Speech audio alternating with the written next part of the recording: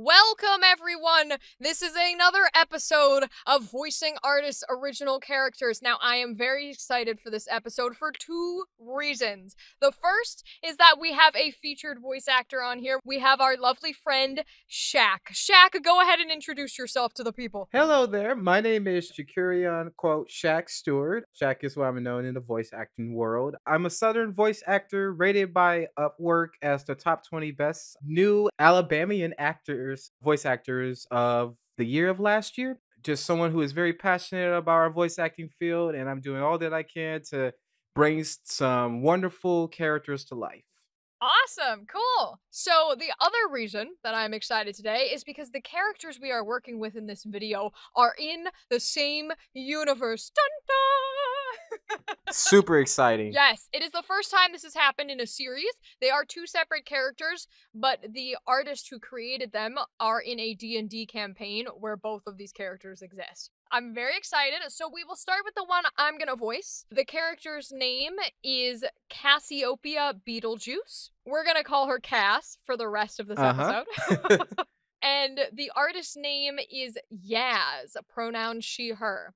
So, the artist gave me some information and background and history to Cass here, and I'm gonna let y'all know what the artist has given me. So Cass is a young 20-year-old, and she was stuck all her life in her home. She wasn't allowed to go outside. Now, one day, her family just randomly lets her outside because she needs to go do work for the family, but they don't tell her why that she's all of a sudden allowed to be out.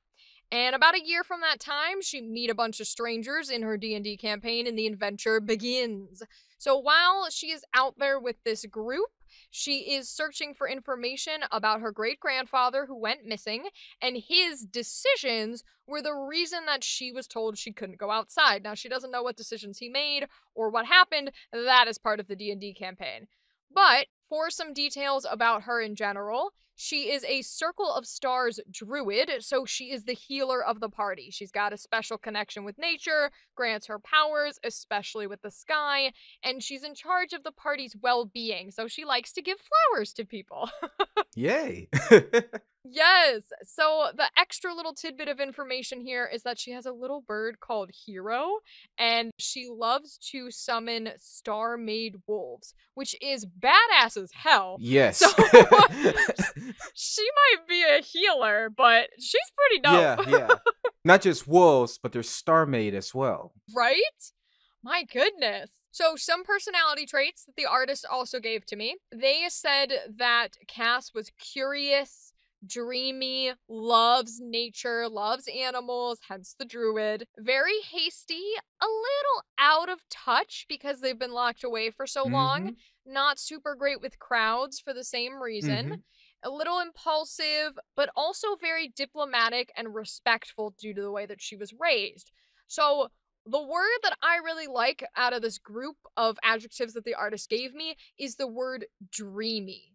I really, really like this adjective in describing Cass because besides the fact that she is in tune with the stars and in touch with all those things, I think when you are sort of locked away and hidden from the world for so long, you create this universe that you believe to be real or that you want to be real and that you desperately want to experience. Right. So I love the idea that she's sort of like always in this state of, one day I'll see the people and do the things and blah, blah, blah, blah.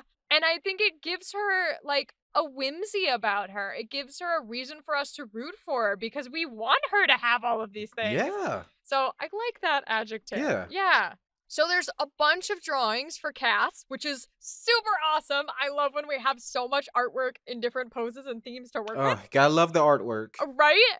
So, these will be scrolling through as I go through them here for a bit, but I'm gonna note some of the adjectives and personality traits and things that I pick up from these drawings. I pick up some things like regal. She seems very diplomatic, like how we mentioned from the artist. I also think that she would be very honest and open, especially when you're meeting new people and you have no experience in social situations. You tend to be a bit more like open with how you feel and what you want to say. She also comes across as a little innocent, very charismatic, kind, gentle. I think there's lots of wonder and joy in these images. So Mm, many of them show like the stars in the sky and yeah. lots of magic. Yeah, and it's very beautiful. It gives this sense of like there's so much to the world that we don't understand and that we can get into connection with. And I love that for her. I also think she's very playful.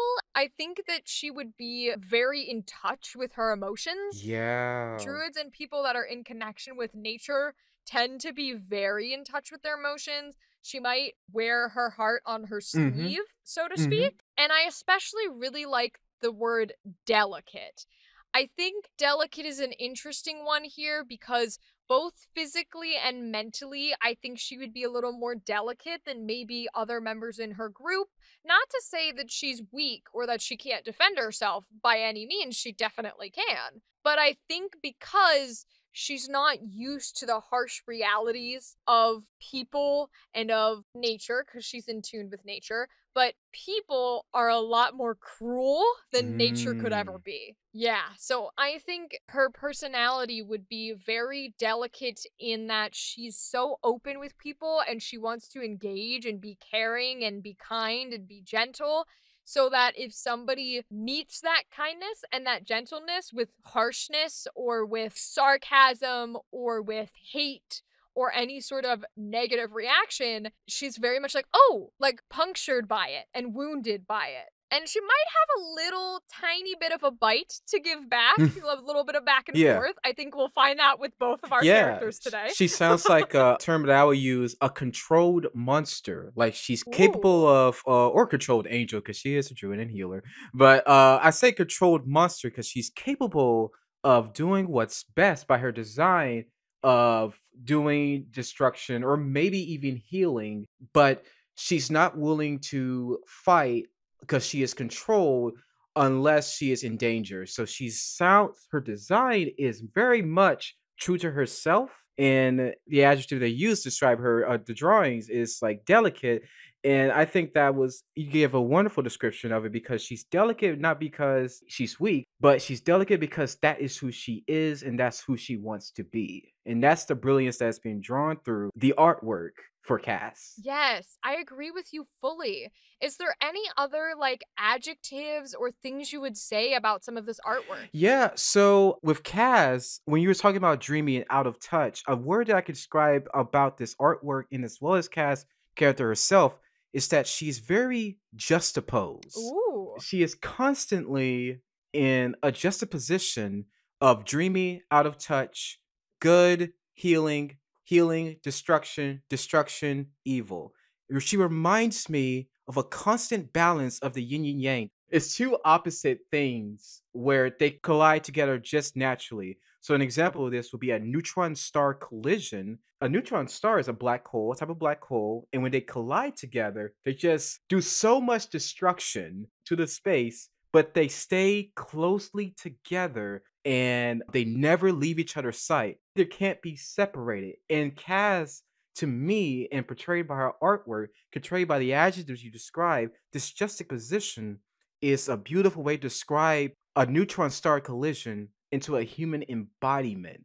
And I will also say her motivations for being delicate, as well as the positive adjectives such as being kind, happy. She became who she was today because she inherits the powers that she have related to her true self. And that's how she becomes more powerful, or that term I used before, controlled monster, because she's true to herself. Lots of potential there where she'll eventually see more of the compare and contrast to nature. Yeah, absolutely. I think that's beautiful things to bring in. I love the idea of the juxtaposition of her choosing to be this kind, gentle, beautiful soul when she also has these creation and crazy star powers and can clearly like be the other side. She could be the villain, she could be the enemy, but she isn't.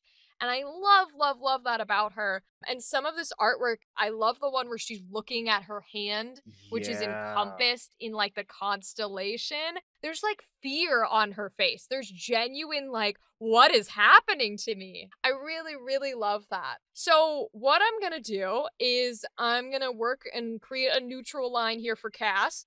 And we'll see if we can take all of these adjectives and things that we've been running with and create a cool line. So, let's do it.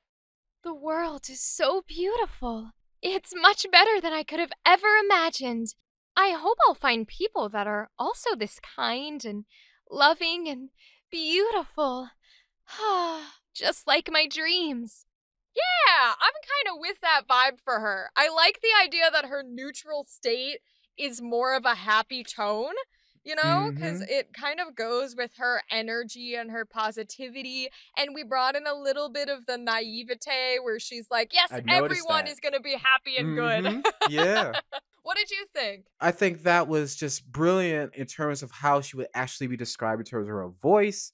Like we mentioned earlier, being true to herself and being comfortable with that. Mm-hmm. And it just sounds right on the money. You know, I like who I am. The stars have chosen me to have these power and I can heal people with them. And there's that whimsical adjective that we used earlier where she sounds very carefree, very wanting to see more what's out there. It was just absolutely wonderful. Awesome, cool. So then I'm gonna move on to emotions here. Okay. So we have our happy, angry, sad as per usual, and we're gonna start with happy. So I think Cass would be incredibly happy if she was with her team members and all of her team members were having a good group engagement where they were all just laughing and getting along and being able to relax. Almost like one of those campfire Mm-hmm. moments where everyone's sitting around the campfire and you're all just smiling and playing games and laughing and doing jokes and you really care and love for everyone. I think that's a good context idea for this, so I'm gonna run with that for happy, Okay. and let's see if we can pull in some more of the positive adjectives that we were talking about. I'm so grateful that I was able to join all of you. You know, I wasn't really sure what to expect, and the world has definitely been different from what I thought it would be, but every single one of you just makes me smile, and I hope that we can stay this way forever. Awesome! Yeah. I love doing joy. I love getting to do the joy and the happy with characters that are just naturally positive. Oh, so freeing. So freeing. Oh my goodness. What do you think? Did that work for Cass? Yeah, absolutely. And as a supporter, in terms of video games or RPG, role playing games or Dungeons and Dragons, it's very true to herself to be the one to uplift everyone's spirit, but also is uplifting herself because she's surrounded by people who's allowing her to support them. This party that I'm in and my team members, they're just vibing. Like they're so nice. They're just awesome. And like I would feel nothing but joy and happiness if I was cast. So that was beautifully delivered. Perfect. Awesome. Okay. So let's move on to our angry. I think Mm. angry is going to be interesting for Cass, especially because a lot of positive characters tend to do anger very differently because it's hard to get them in a state where they're genuinely mad because they're always so optimistic and they're always so genuine with how they feel. But I think that genuine aspect of how Cass feels in particular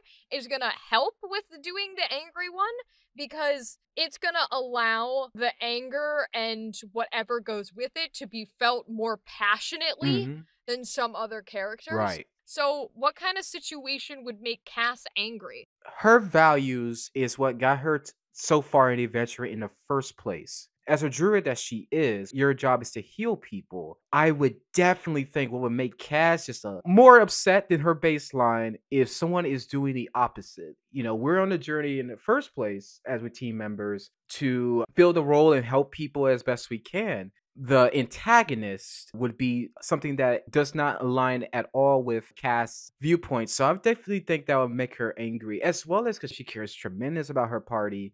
So if anyone hurts their party, you know, I imagine Cass would just be like, okay, scratches on me. Okay, all right. I'm a little upset.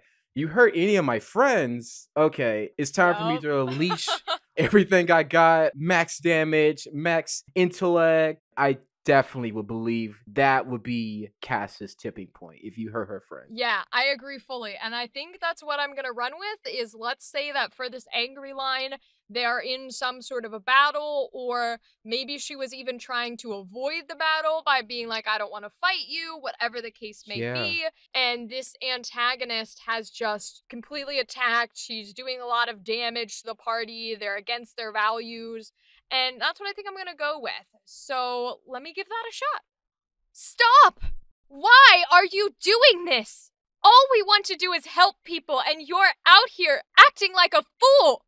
I won't let you hurt anyone in this party. It is my job to care for them. You take one more step, and you won't be able to take any more. Ooh! Oh, that was wonderful. I love that. Anger is the most fun one to do, I gotta be honest. Yeah. I don't know that I have any words. That was a really fun one to feel. It's like Cass, we said nothing but positive things about her character and herself. And just like people in real life, we have these wonderful people who are just genuine. And when they snap, you get that angry part, and everything is just like, what do we do? You can hear the tiny needle drop on the ground, because when those type of people get angry, it's a lot of powerful emotion. That line is definitely to describe that situation. And if I was Cass's antagonist, I would be running the other way. Well, cool. Then I think we can move on to sad. If what makes her angry is that someone's coming against them and trying to hurt her party and all these things, I think her sadness would then come from if they actually did lose. If someone from the party actually did get harmed or hurt or was going to die or something of that nature. What do you think? That works? Yeah, I think that absolutely works, especially if like she's like trying her best. Say like she did all this effort, all these emotions, someone got hurt, like you said, and it kind of transitions to sadness because like, huh, what am I thinking? Was it my fault? Did I not try hard enough and not strong enough? Should I leave this journey? Yeah, I think that is an excellent point you have. Okay, well then that's what we're gonna run with. So let's get into sad here. I'm sorry. I tried. There's nothing more we can do. There's nothing more I can do. Oh, that one hits hard. She sounds so defeated. Yes, that's a good adjective. It's like sadness, but it's also defeated. I talk a lot in this series about combining different words with those pure emotions, and I think in the angry, there was a bit of a protector, a bit of a caregiver added to the anger versus hate. And I think with this sad, defeated is such a good word that was in there. Defeated. I think also like grief. I think maybe a little bit of what you were talking about, where it's like she puts a little blame on herself as well. I think all of that was in there. Okay, so that is me playing around with Cass. We're gonna move on to your character for today, and why don't you go ahead and tell us a little bit about him? Yeah, so now we'll transition to Eflin. Eflin was created by an artist named Des. Give you a little bit about his summary and how he relates to the universe that we're in, and as well as his history. So he is a Triton, but he actually uses transformative magic, or I describe it as camouflage magic, to make himself appear as half orc. Now, in this universe, Tritons are technically supposed to be extinct, but he's actually not. And he's actually possibly one of the endangered species of in this current timeline. In terms of his background, of his home life or his upbringing, his family himself wasn't very close. His father abandoned him, and as well as their family themselves. So that's already a tough life. When he grew up, he tried his best to draw attention to himself by doing very stupid things. Definitely was that kid from high school we always know that's not really maturing very well, and they're kind of pranking the teachers like it's like some old cheesy 90s Disney cartoon. That's Eflin for you. Now we get to the present now, where he gets connected to Cass and other team members on a journey where he one day found a sword that promised him power. And he accepted this power because he only wanted to live a good life. So when he got back to his family with this wonky sword, just this nonchalant everyday demon sword, they exiled him and his own sister tried to kill him. In which, you got dad who's left the family, and now my sister is trying to kill me. And it's just very bad news for Eflin. So a little bit about his personality himself. He acts tough. It's not that he is tough. It's more like he acts tough. He's putting on a front. He's an actor on stage, and it's questionable, is he still the director or is somebody else the director himself who's making him acting tough? But that's the interesting part about Eflin so far. He also acts, and that's another keyword, he acts like he doesn't care about other people. Even when he cares so deeply about people that he gets so scared to lose them. Like an actor on stage, we can try to act tough all we want, but when our heart and passion is laid in front of us or is about to be taken away from us, how long can we portray this acting role when our true self comes out from our body? So he tries his best not to get too attached, and he acts just thinking about what's better for his friends, for his party, and he's pretty much gung-ho, in which he's willing to do anything if he means that people he care about, like his friends, will be okay. So overall, he's a tough guy with a golden heart that he just really tries hard to hide. Another trait is that he's mean. I would imagine he would be mean because that's how he thinks he must be. And I would also describe him as selfish, but it's also not his intention. He's selfish in terms of like trying to hold on to his act. Rachel, how do you feel about Eflin's personality traits? Do you think anything sticks out? What would you add? Yeah, I think you're spot on with Eflin. A lot of those were given to us by the artist, and it's always interesting to see how the artist describes their character and their viewpoint of them.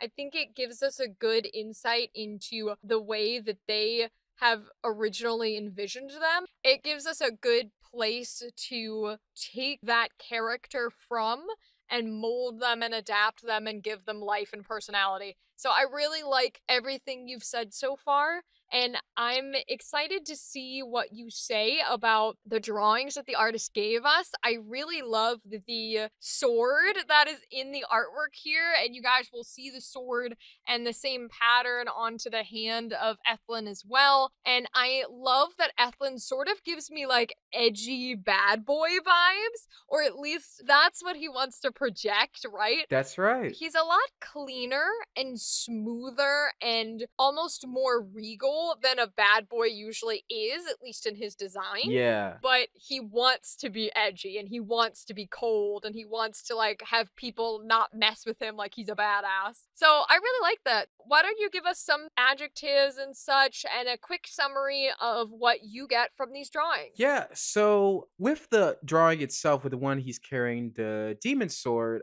and a little bit about the one where he's showing like his corrupted hand. One thing I noticed from both of these pictures is that he's left-handed, and so he's dominant with his left hand. I love what you said, Rachel, about like he tries so hard. I'm like punk rock. I listen to My Chemical Romance. You guys don't understand me, but you look at his design with him carrying the sword. What sticks out to me is that he's wearing light armor. He's slender, he looks comfortable, and he has a satchel. Everything's like quick mobility, but you take away all of that armor, then you probably will see, and based on design, particularly the one where it's like his portrait and he's like staring into our soul, he is kind of just having his undergarments, but he still doesn't look like the muscular figure that he's trying to portray. You take away the armor off, and he is more like his true self. Yeah, it's almost like a metaphor. You take the armor that he shields himself with personality-wise, too, trying to be the bad boy. Take that armor away and you get the true character underneath. That's right, yeah. It's that question that I imagine Eflin would have. It's like, what is the real me? Other adjectives that I get from this drawing is like maybe lost, determined, I would say judgmental, and secretive, but durable. Like, I do think, though he's trying hard, I think he's still, based on his design, that he can definitely hold his own in a fight, but he still shouldn't be underestimated. I like that. I think those are really good descriptors. And we are going to run into your neutral line. I'm gonna let you just play with it, and let's see what you get for your neutral line. So go right ahead. My old life is behind me. With this sword, I will cut down anyone who stands in my way. Yeah, and that's a neutral line for Eflin. So I kind of use like his baseline to be very smooth, very calm, like a calm passive aggressiveness, but he's not necessarily angry. But he's like, okay, if you try me, I'm ready whenever, you know. I really like how you did the neutral line, how Cass's had more of that happy, gentle positivity that is her natural state. Eflin's had that bad boy, distinguished, I can kick your ass if I want to energy. Yeah. Which is really good for his neutral state. So awesome job. That was really good. Yeah, thank you. Yeah, so I think we should move on to happy for Eflin. What do you think would make Eflin incredibly happy? There's a low likeliness he will show his happiness to other people when he's by himself or when he's doing a lament by himself. I imagine he will express out loud his happiness like, I'm so glad my friends are okay. Like, just got through a tough situation with an antagonist. It's like, oh, thank God they're okay. Oh, I thought I was going to lose Cass. I thought I was going to lose everybody. But then in front of them, it's like, yeah, all right, whatever. You die, you die. You know, it'd still be a All Tuesday. right. Yeah. So that's how I describe happiness. Well, cool. Then go ahead and play with that. We actually did it. Everyone's okay. We're gonna be okay.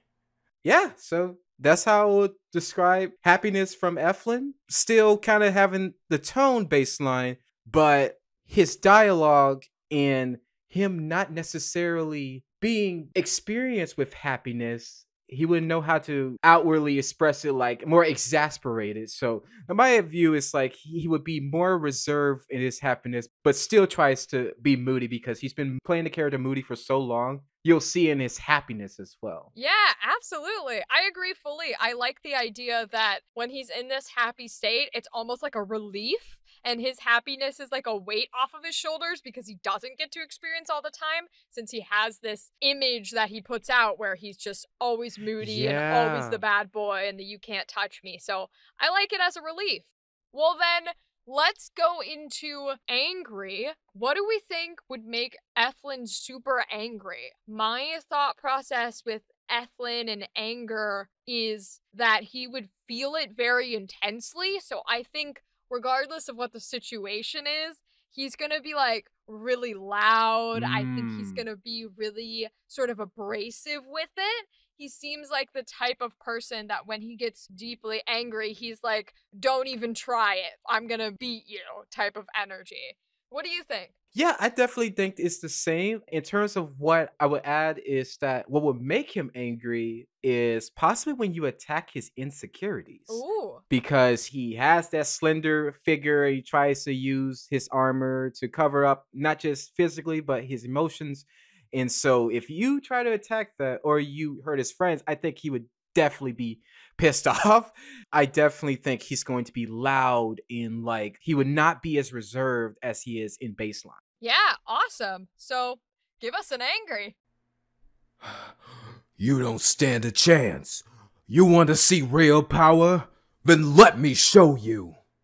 That's Eflin angry. That was awesome. Yeah. There was so much like power and passion and pure rage. And I think it really embodied what we tend to think of when we think of anger, which is like hatred and in the moment feeling, because a lot of characters don't necessarily feel that pure hate, but that was a good like rageful yell and scream and hate, and it was awesome. Yeah, thank you. I also know it would be uncontrollable for Eflin. Like he would just be like, I want to experience this emotion, but not this way. Well, cool. Yeah. So that means we're on our last emotion here, so we're into sad. So something that would make Eflin super, like, genuinely upset and sad. What do you think that would be? He has a tough guy act, but he's still pretty tough. Just not as tough as try makes him out to be. But I still think he'll be tough enough of not being sad over people's words. I think what would make him actually sad, we go back to Cass where her values are questioned.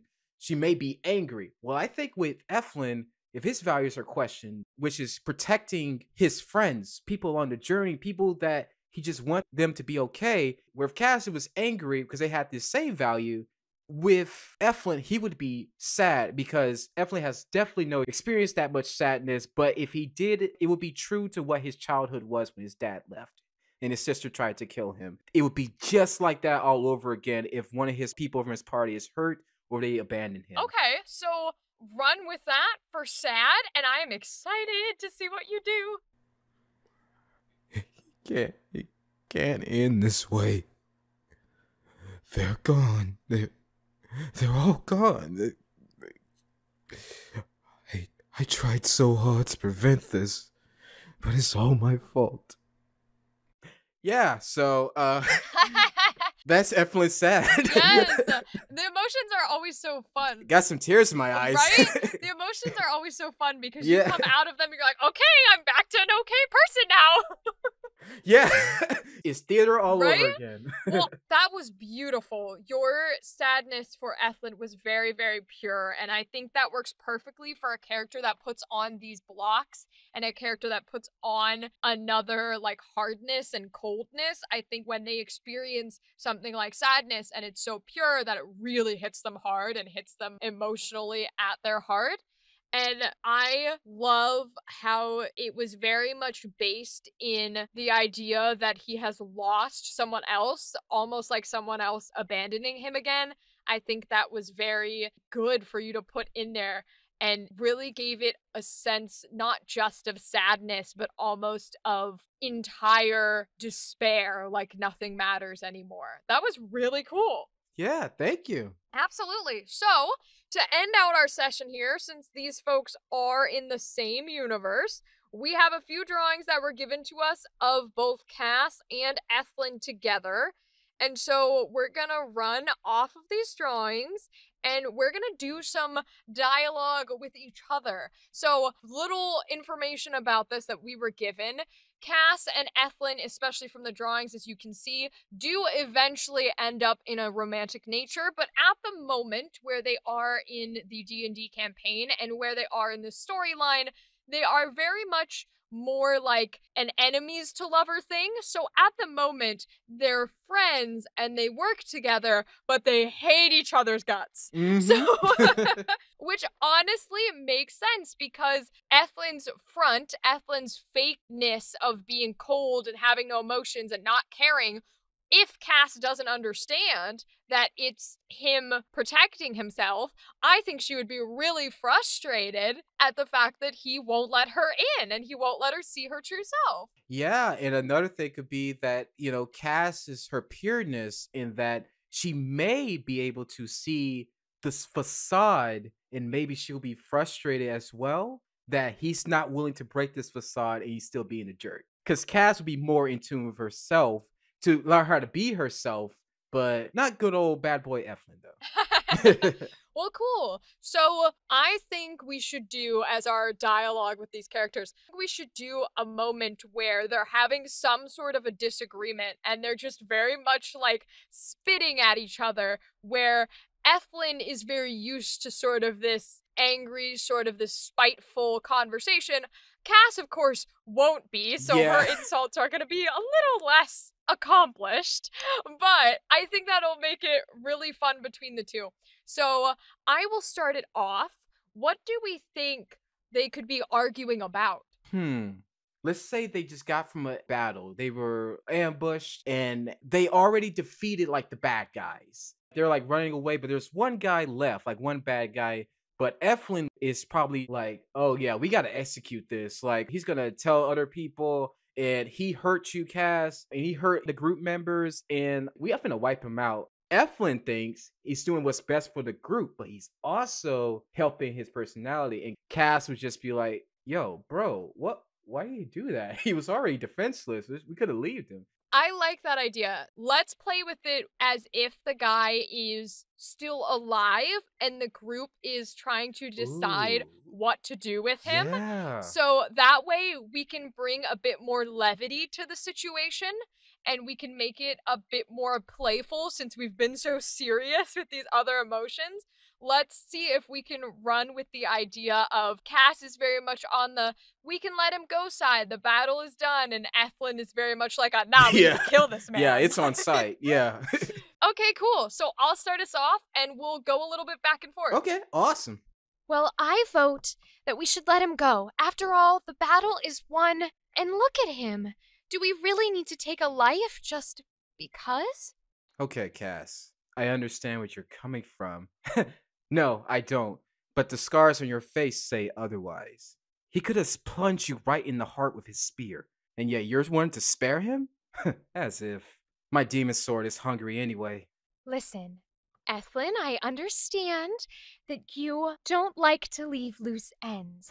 All I'm saying is that for once, I think we should be listening to our principles and our morals and our heart.